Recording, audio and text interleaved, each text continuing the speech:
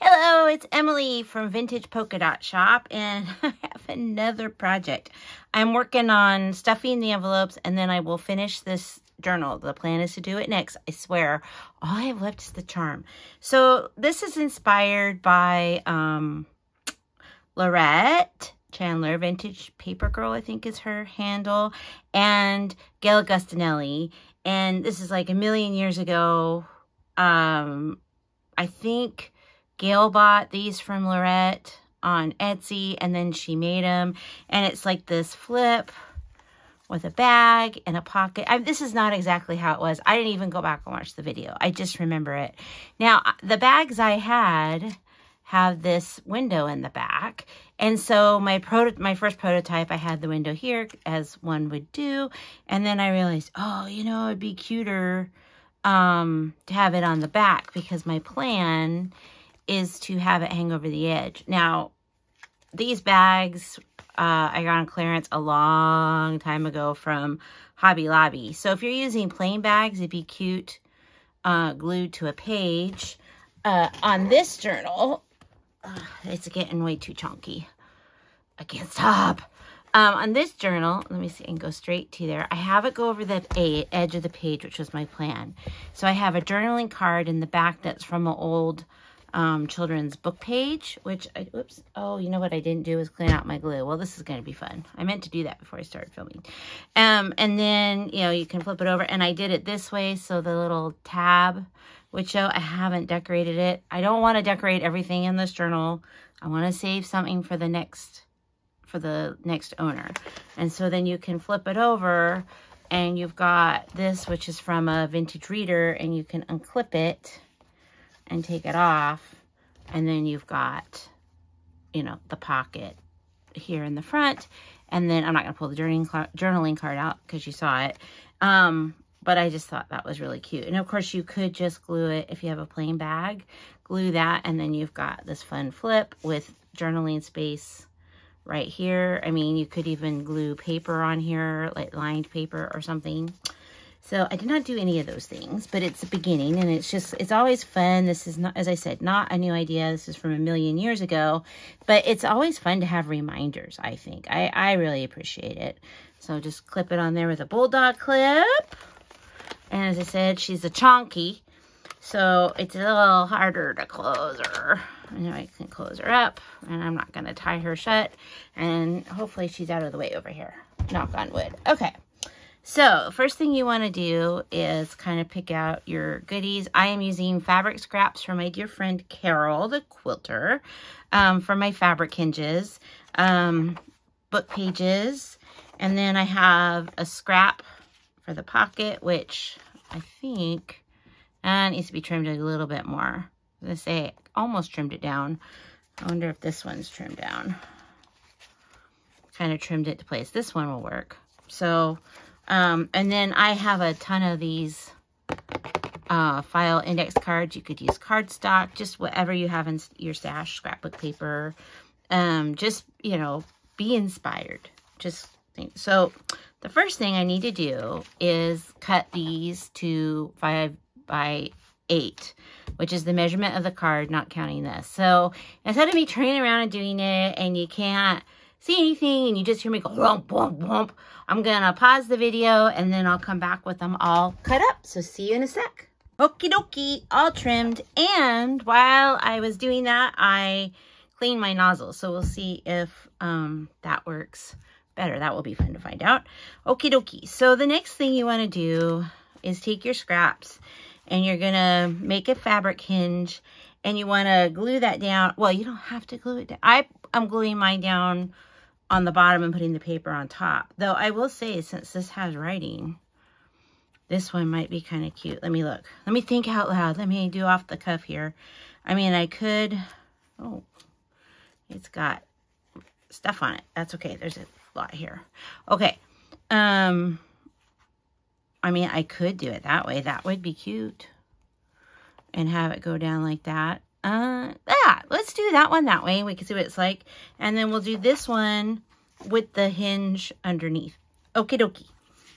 So we're gonna try something new here.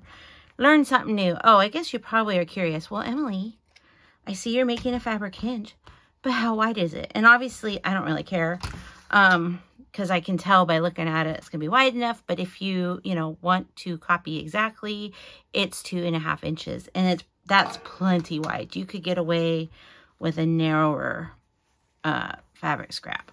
So I'm just laying it on here, just kind of eyeballing it. I'm being loosey and goosey and all that good stuff. Matter of fact, I might have to make the inside one a little narrower, because I'm doing it on the inside. I'm not going to say that is necessary, but I like it on the inside because then you don't have the raw side of the fabric showing like here. Plus you can enjoy the fabric. I think on this, I notice I'm getting a little here. I think I'm going to cut that down. Matter of fact, right now, right here in front of you. No plan, just being wild and crazy. There we go. Well, I think that's better. Okay. It was getting a little bent. See, as I said, I didn't go back and watch the tutorial or anything. So I just was going from memory. The amazing thing is I remember the story behind it, which shows you what a good impression it made, Lorette. And Miss Gail Gustinelli. And I think I have some unfinished journals where I did something like it, but I'm sure it's completely different and I've gone off the rails, but that wouldn't be the first time. And I'm just kind of going by feel here. See, there's, since it's going to be covered up by the paper, it looks like 1 3/4 inches is left. So I just kind of eyeballed it here. Not going for, this doesn't need to be perfect. Though I think I am, just so it doesn't put wear on the paper. The paper is quite old. The book is from the 40s, I think. So we'll just to be on the safe side, make sure that is flat all the way so it doesn't like pull on the paper. And now the fun part. But this works so much better when you clean the nozzle. Wow. And I've been needing to clean it for about, I don't know, a month. It's amazing. It's like, but I have to get up all the way, clean it all the way over there, walk all the way down the hallway, which is very short, into the kitchen and clean it. Oh no, it's way too much trouble. Alrighty, so, and it's probably a little shorter than the index card, but as I said, I'm not going to worry about it. So there it is on top of the index card, and see, I've got a little bit sticking out, so I think I'm just going to take my scissors, trim it so it doesn't get all like dog-eared. How am I going to do this one? By feel, maybe? With that tab, I can't go down the other way. There we go. Okay, I'm going into the weeds here now. I'm getting all nitpicky. I'm picking the nits. Okay, just real quick. I know, making this tutorial take longer than it needs to be. No, really, I got this. Just give me one more second. I could do it. There. I feel better. Okay, now, this one, we will glue her down first, and I'm thinking I'd like to cover up, Tom said, here, Betty, here is Patsy, and just have Betty said, my Patsy, here is my Patsy. Okay, so that is my thought. And I sure had fun going through my readers. I actually did use up quite a few of them making this journal and then the stuffed pockets I'm going to sell. Since I think my next video, if I don't get like all squirrel-fied, squirrel, what else can I do? Will be the flip through of the journal. And when I do the flip through, that's when I'll have the details on how you can win it. I'm going to use it for a giveaway. I don't know if I said that or if I was being coy. But I'm saying it now. So if you're on my email list, I will send out an email when the video posts. I guess in theory, YouTube will tell you if I post a new one. You know, I don't know if the algorithm will show you or not, but I'll put it on my Instagram and I'll send out an email because I want as many people to enter the giveaway as possible. And I'm going to tell you something just between you and me. I don't have a lot of people that enter my giveaway. I mean, it's a good amount. I'm not complaining, but I guess my point is if you feel like, oh, I wouldn't, what are the odds of me winning? Well, they're probably about 100 to 1. I usually get about 100 entries of people that follow the directions, I should say. So, you know, if you're feeling lucky, I mean, it's not like the mega bucks, but, you know, it's a journal that I'll mail to you. That I made. I had fun. And I was thinking of you or the next owner, and there's lots in there left to play. So I'm just gonna throw that out there, but not this one, of course, but when I do the flip through. But I just wanted to kind of give that little tip. I'm gonna use this here is Patsy as my kind of my line of how far down to glue. I'm sure I'm gonna have to go back and kind of lift up the fabric. You know what I mean? To get it down flat, but it's a start, and that's what we like. We like just to have a start. And I don't think this is 100% straight fabric, but that's okay. Okay, I mean, I'm not really worrying about that's cute. Do I want to go down a little bit further? Well, I don't know. Oh, see, now I've made it all definitely not straight because I pulled it down with the glue. That's okay. Oh, excuse me. Oh, and I made it a little bit longer. So I'm going to go into the weeds again and trim it. But I'm not going to say that's necessary because I don't think it is. It's just personal preference. Alrighty, so while the little hinges are drying, we're going to take our bags, and because like some bags, when you get them, the back will be taller than the front, and that's not the case here. And I decided on my prototype, I didn't do it, but I decided it's easier to get things in and out if you have a little cutaway. So I'm just going to lay this. Oh, I got a cough. Excuse me for a second. I got a dry bit in the back of my throat. I need this a little closer to me, so I'm going to move you closer. So I don't know. What do you think? Let's do 3/4 of an inch. I don't remember. Let's take a look. What did I do on this one? Should we see? Of course, I did like 3/4 on that. So, oh, and look, I didn't fall into the weeds on that one. Paper's going past the edge. So there you go. And this is the back, but it's going to be my front or middle. So, you know, just depends on what bag you're using. These bags, I just had them. I've hardly used them. And I'm trying to be good and use what I have. I love buying craft supplies. I always tell people, it's like, I have 2 different hobbies that are related. And that is buying craft supplies and crafting. I find it very inspirational to have new supplies. They like get the creative juices going. Plus, it's just fun to gather them and dream about projects I may or may not get to. Matter of fact, I'm going to do, in a couple days, I'm going to do an Etsy haul because I have some really cool things that I haven't even, 2 of the boxes I haven't opened yet. They're my reward for when I get this done.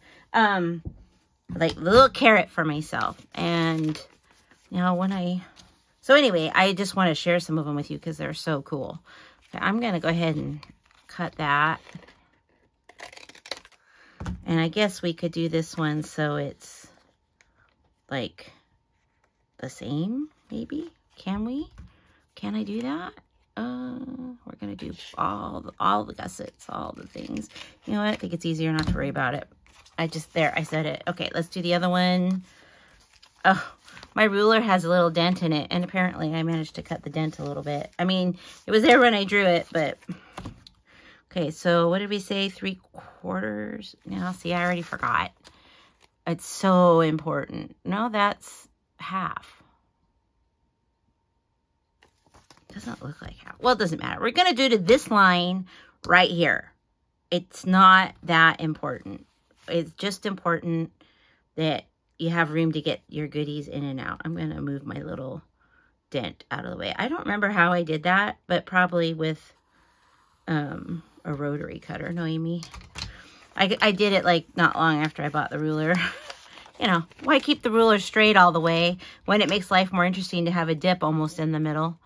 You know, it's a gift.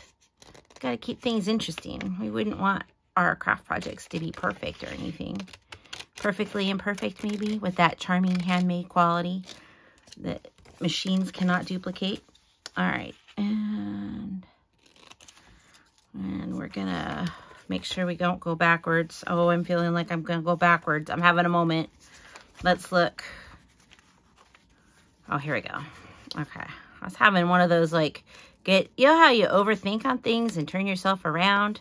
That's what I was doing. Maybe you never do that, but I do it. I'm really good at it. The overthinking part especially. Okie dokie. So we've got that. You could do a little notch here if you wanted. I don't think I will. I don't think I wanna. So we're gonna look at the, so we're gonna glue that on the back. Now you need to leave, you know, like, can you see? I probably can't see. So you want to leave like a gap between there so you have room for your hinge to work. So, you know what? I don't always do this, but I'm feeling today I need to help myself. So we're going to draw just a little line for me for the glue. And you're going to want to kind of go light. You want a good coverage, but not so much that it will be bloppy when it dries. You know what? If it does blop, one thing you could always do, which would be so cute, is put like rickrack or something over it. It doesn't have to, you know, you can use it with lace. Eyelet would be cute. You know what I mean? You could put a word or phrase. So just kind of go with it and don't stress about it. Alrighty, so we want to leave a little gap and we want to kind of have it line up. And we're gonna close it and kind of smoosh it. Smoosh, smoosh. And let that get a nice good dry and let the fabric sticking over. And today I'm feeling very picky, so we're gonna cut it. You know, if I was doing this tomorrow, I might leave it. Alrighty, now this one, so that's the hinge on the top, which is really cute. Matter of fact, I'm almost thinking like a little bit of lace or something. I don't know, we'll see. It's cute. And we got the bag. We're gonna flip it. I don't know what I'm doing. I just did it and I don't know what I'm doing. Okay, now this one's a little narrower, which is fine. Gonna leave a little space. I'm kind of looking right here and here to make sure that, I'm gonna show you a little closer here. So kind of here and here, I'm making sure that I'm kind of lined up. You know, like I said, that kind of tempting to line it up. And we'll do a little glue guide. So I like to call it a little glue guide. It doesn't matter because I'm going to put fabric over that if the pencil shows. But it's kind of nice to have. You know, otherwise I tend to get glue everywhere. That's another one of my secret magical talents. Just like with the coffee dyeing. Today, I tried avocado dyeing and did not do a very good job. So I put the dye I had made, I'm going to try again another time. I put the dye I had made in the freezer because it was, the water was cool. The dye bath was cool. And I thought, you know what? You do boiling water. And I know how I'm going to do it differently. And I thought it might be nice to like thaw it out before I do it. And then I could add like room temperature or slightly cooled dye to the dye. And so it doesn't dilute it. I mean, I went to all the trouble to make it. Might as well try to use it. Make lemons out of lemonade. Wait, lemonade out of lemons. Okay, so we're gonna see that is a little bit smoochy there, but I don't think it's really gonna show, and it's not dry yet. Okie dokie. So next, see, we're just about done. We're gonna put the fabric on the inside. So I think this is the piece I cut off. I'm just kind of eyeballing it. We're not going to be anxious or anything. We're going to be cool, cool. That's a little longer than I want, so I'm going to trim it down just a wee bit. I love this fabric. It's not old, though she was kind enough to give me some that was old. It's the reproduction, like 1930s fabric, and it's so cute. So what I like to do, let me bring you down. Hold on. Hold on. Did you take your Dramamine today? Okay, so we're going to, I'm going to slide it in. Now, I need to trim this a wee bit more because the bag is, you know, narrower on the inside than it is on the outside. And we're going to slide that in to where we want it. Now, because there is that window, sorry, I'm having a hard time here. We are struggling. Okay, because there is a window, I'm going to have to turn this around so I can see better. Can you see that? You don't want to go past that. You don't want your wrong side to show. So I'm going, can you see what I did? Can you see? Can you see? Can you see? Can you see? There you go. So I'm going a little bit in. Okay, hold on. I'm going to take you gently. Gently. Okay, that wasn't very gentle, but whee! Okay, so what I like to do first is just kind of hold my hand there, and I could mark this. That would have been smart, because then I would, on the paper, then I would have known where to glue. But apparently, I'm not very with it. I'm not, this is in the afternoon. I'm not an afternoon person. Okay. Do they still have soap operas? That'd probably be a good time to watch soap operas. Okie dokie.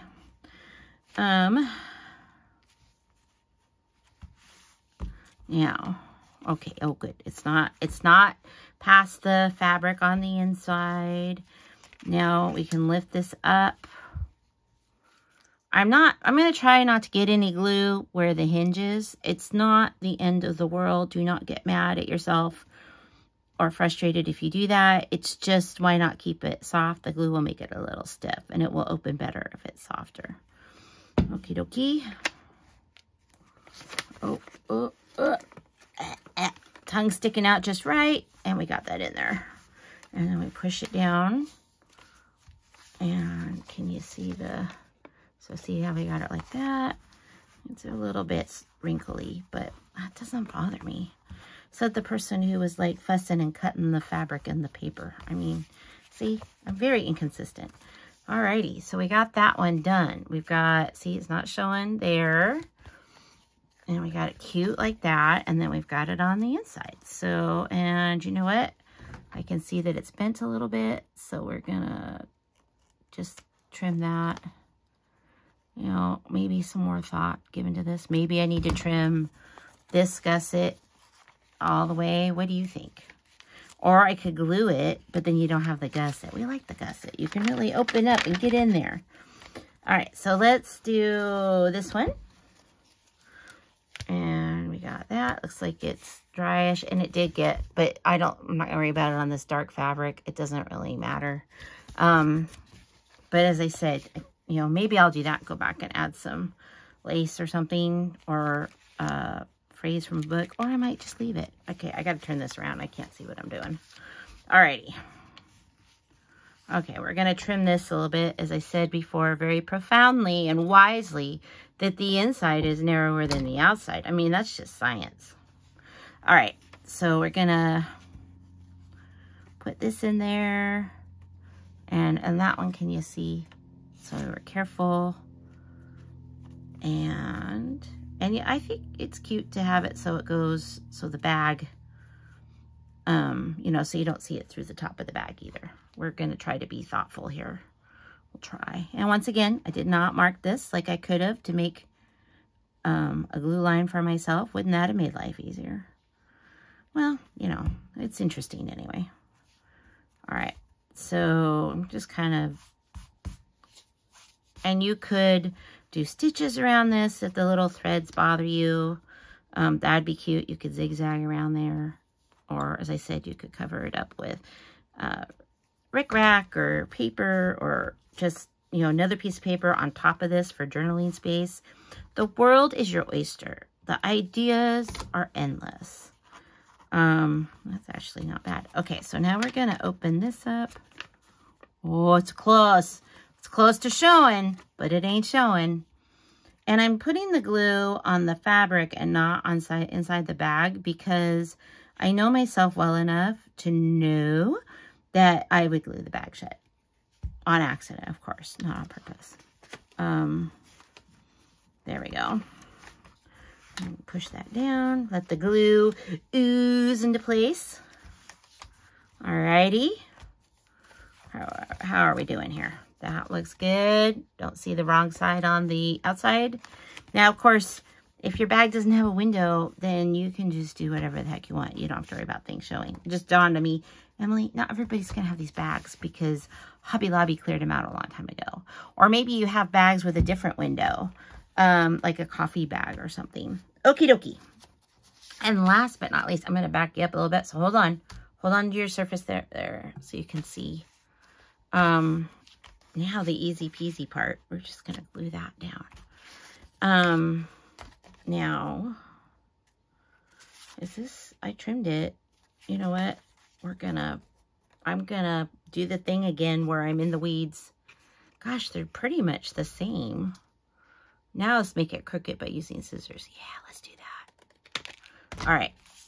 So, I was thinking that, you know what? This punch is about done. I need to sharpen it with some foil, but I got a really good quality one at the thrift store yesterday. So, I played hooky, so to speak, and went thrifting all by myself. I went to Springfield and Eugene, and I had a good old time. I thrifted till my feet hurt. And then I was like, time to go home. My feet hurt, you know, because all these thrift stores, or at least the ones I go to, have concrete floors. But I did find some fun things some fun things to coffee dye, and some fun things to put in my Etsy shop, which is always fun. Some fun things for my stash, like I got some of the really nice EK Success. Is that what it is? The punches. They're always good.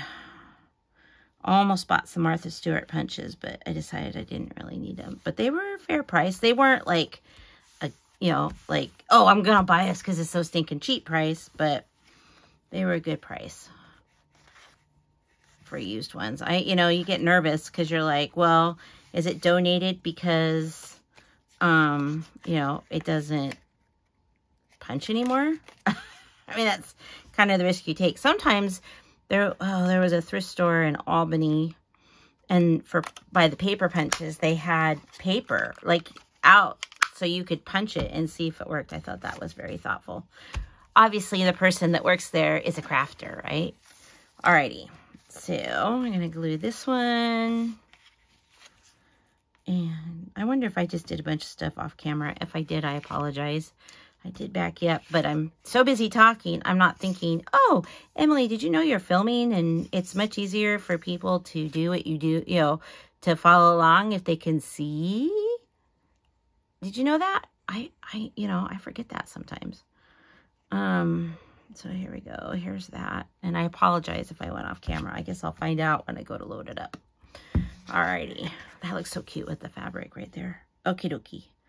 So, for the bag, I'm not sure these are gonna, what I have in mind for the bags temporarily, I don't know if they're gonna stay.